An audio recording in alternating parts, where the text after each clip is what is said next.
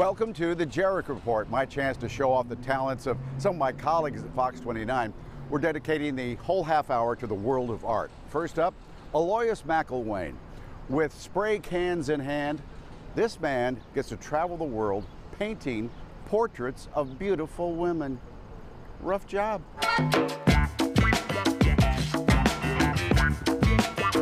There's this aspect to, like, when you're trying to create art, where you're trying to also kind of figure out why this is appealing to you and why you want to try to recreate it so much. You can find them in Japan, right outside of Tokyo. Paris, I have several. I have several in Paris. I did one in London, and somebody already tagged over. I did one in Costa Rica. I did one in Casablanca, Morocco. I've done a Eartha Kitt piece. I did Billie Holiday. I even did a Betsy Ross piece. So a lot of times I can't see until I step back. This part looks like her so far, so just gotta tighten it up. Ooh, look at that nose highlight. Putting in work. 5 years ago, I decided that I was gonna do an entire series focused on painting women. I'm almost there in the face. I just gotta really get the eyes in a minute. The eyes, get the eyes. That's the thing. A lot of times it's like, if you don't get the eyes right, nothing else works. What inspired you to start doing these paintings, man, of women? It was always one of those things with me, man, like when I look at nature and all the different beauty and stuff there, you have beautiful trees, beautiful flowers, birds, animals, but there's nothing that like portrays emotion like human women. You know what I mean? Like you get, you know, longing, lust, pain, strength, you know what I mean? Perseverance. You get all those looks from, you know, just a subtle like switch of the face. I'm gonna outline the whole thing first, as soon as I find my cap, and then I'm gonna start doing fill-ins. So I had some of it done, but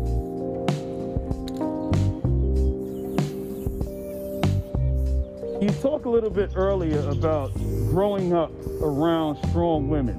that's 100% one of the reasons why I was even looking in the direction to do music, was because like I've always been surrounded by beautiful, strong women, you know, beautiful, strong, intelligent women. So, you know, that's probably one of the reasons why it appeals to me to try to capture that on in canvas and on walls. Of all the women you've painted, the one that stands out to you the most? That's not even a hard question for me, because I know what my answer has to be, or else I'm going to get murdered. So I'm going to have to say my sister.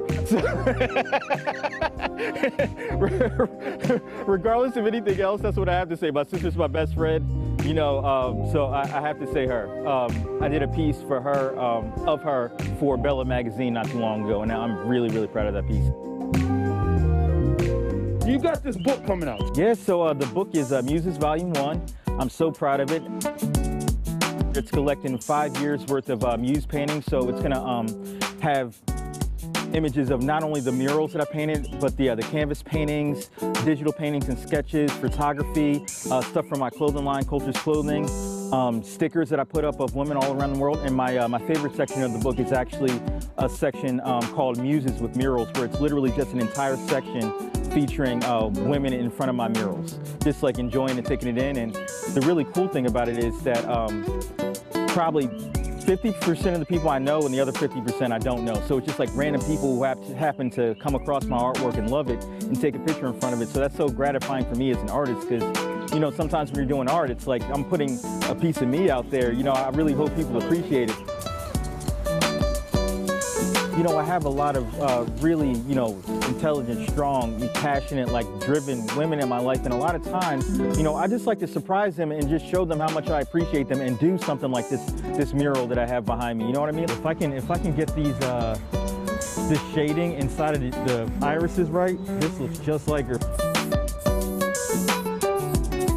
Who's this one in the mural you did today? Oh, this is Nyla. She's gonna flip out when she sees this. Yeah, she's gonna flip out. That's what's up, man. It's a beautiful piece, man. Thank you. Your work is always, like I said, man, I'm always so impressed. I appreciate that, man. Thank you. Man. And I'm always appreciative of the fact that you're willing to let me come around and watch it happen, man. You know what I'm saying? Yeah, man, I enjoy the company.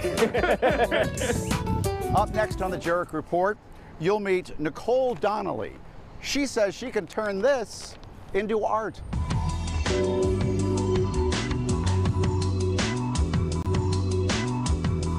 Welcome back to the Jerrick Report. Now there's art all around us. You're about to meet an artist by the name of Nicole Donnelly, and she tells me she can make art out of this. Producer Mike Greenwich has her story. You know, I'm always fascinated about where people's brains go. Right. You know what I'm saying? Like, how does your brain get to this? It's such a good question, and I don't know.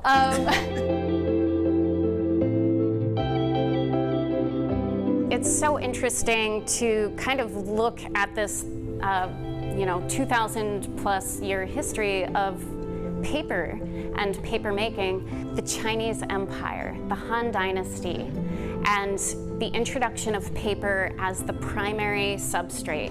Paper was this incredible technology, and it was so highly valued. Such a closely guarded secret that China managed to keep that technology under wraps for over 700 years.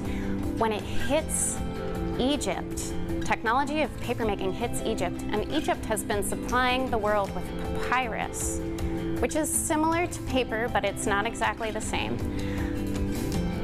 Paper collapses the papyrus economy. Egypt tanks because of this. It's fascinating stuff. What is the Paper Think Tank? Paper Think Tank is a hand paper making studio, community accessible, that I founded in Philadelphia. There was nowhere that you could go to sort of show up, make the paper that you wanted, or have someone assist you in making the paper that you wanted. This pulp is actually super fine, so I'm going to sort of pour it onto here and then massage it through. I'm gonna pick up this whole thing and then kind of just gets laid into here. This is a dry sheet of paper with that image already on it. And then this is the sculpture. Paper, as we know, is a ubiquitous material now. We think of it as being something that's highly disposable, but it is also a wonderful artistic medium. I'll often work in a series, so this sculpture here and these 4 pieces here are all using the same base paper, which is a high shrinkage flax, and the same color palette, and some of the same imagery throughout. What I learned over time was that imagery could be embedded directly into the surface of paper. So you can pigment pulp and use it like a paint over the surface of wet paper.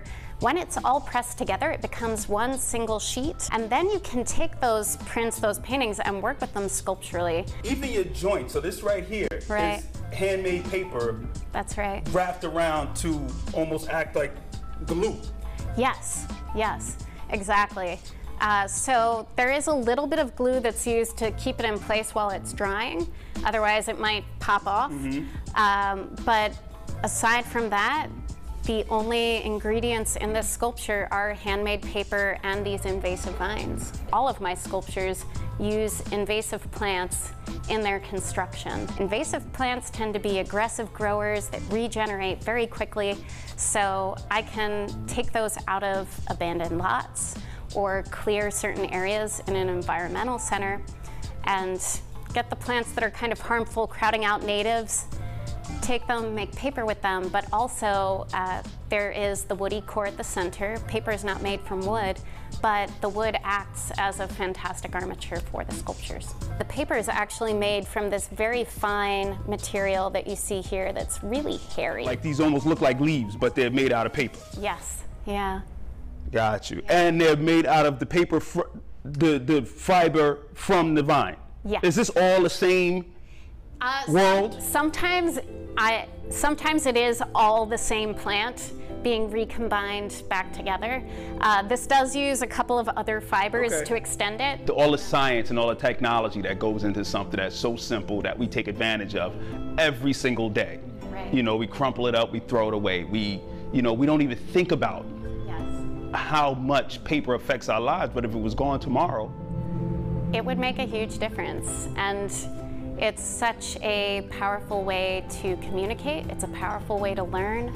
And one of my, major passions is to sort of revive paper as a very important, valuable material. It's not meant to be disposable. Coming up next on the Jerrick Report, meet artist Joshua Moonshine. This guy likes to work fast, very fast. I'm moving like nature, because I am nature.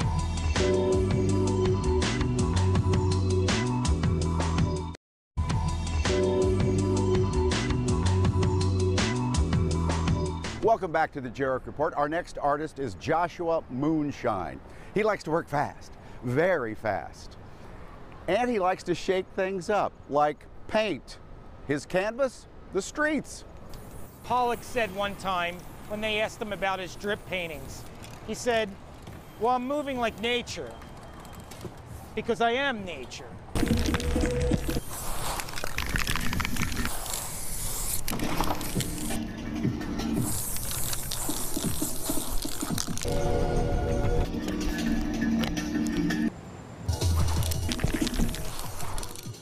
My name is Joshua Moonshine. I'm from here, Philadelphia. I was born in the Northeast, and I was really interested in urban art, graffiti art, different types of forms of art that the public can be a part of.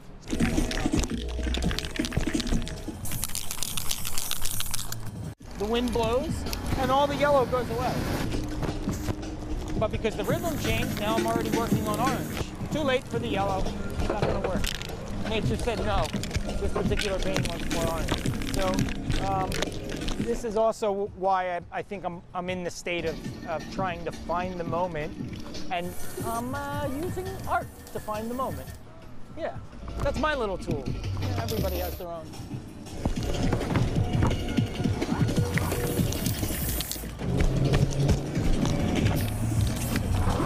Even though they're going by very fast, I'm changing very fast.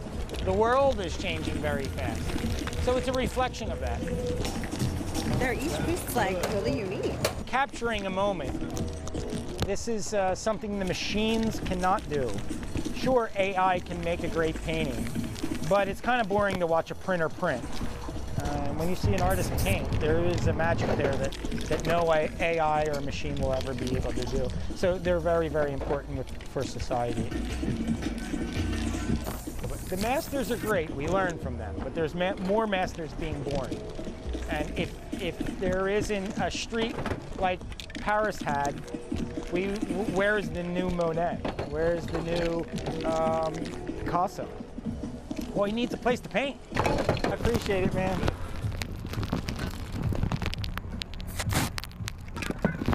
Coming up next on the Jerrick Report, art gone public, just for you. You know, little children walk by that each day.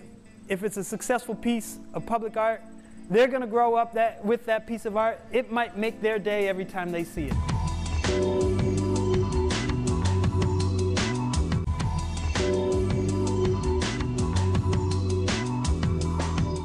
Welcome back to the Jerrick Report. USA Today named Philadelphia the 5th best city for public art. I mean, we have over 4,000 murals in this city. So producer Mike Greenwich went out and talked to a lot of different artists who have decided to go public. So when we look at the city of Philadelphia, where there's so much public art, the fact that the city is seen as the 5th best city to experience I would say public. first. You know what I mean? Like who's in front of us? Public art serves two purposes. One is to engage and beautify the community. Really great public art can talk about historical figures or historical points in time. If it's public art, you shouldn't differentiate it from the graffiti artists. What we do is public art. Nothing is better and a show of pride and self-belief that when you turn this corner, you see a painting larger than life that goes up, and it's a reflection of the people and the history that you embody.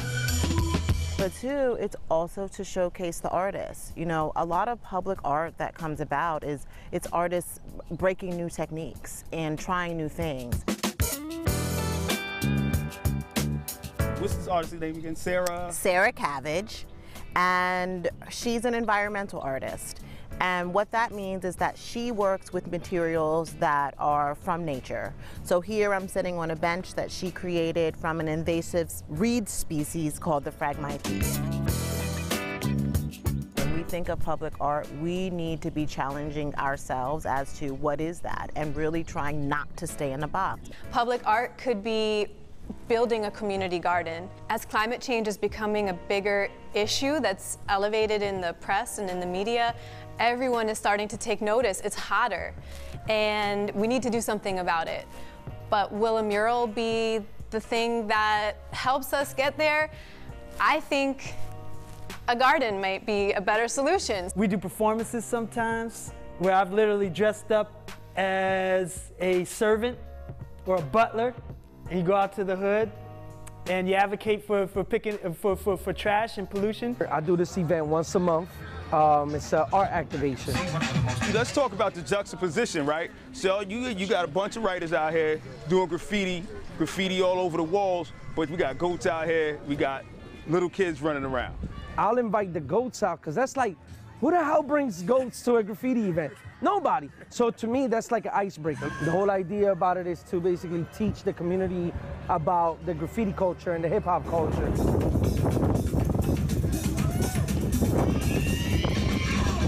Philadelphia is the mural city capital of the world.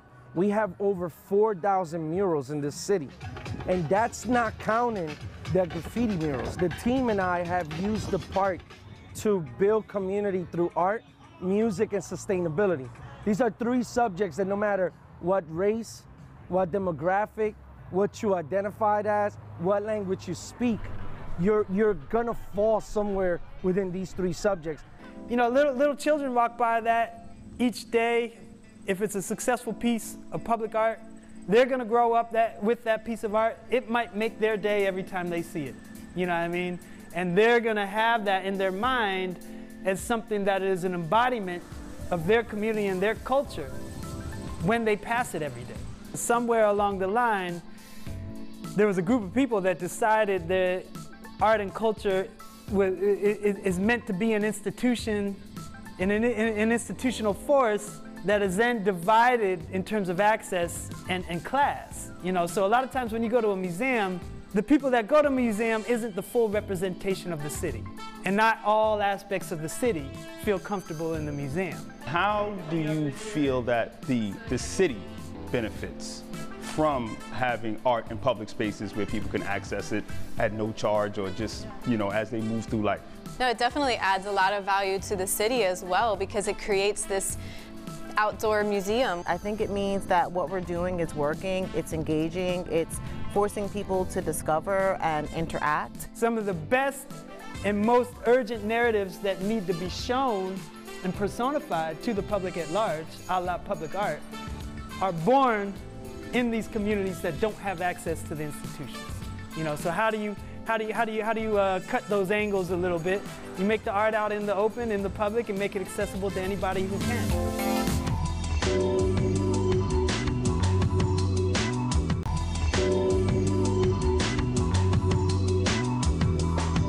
Well, that's this edition of the Jerrick Report. If you have ideas, hit me up on Twitter. My handle is @MikeFox29. And I'll see you next time on Good Day Philadelphia.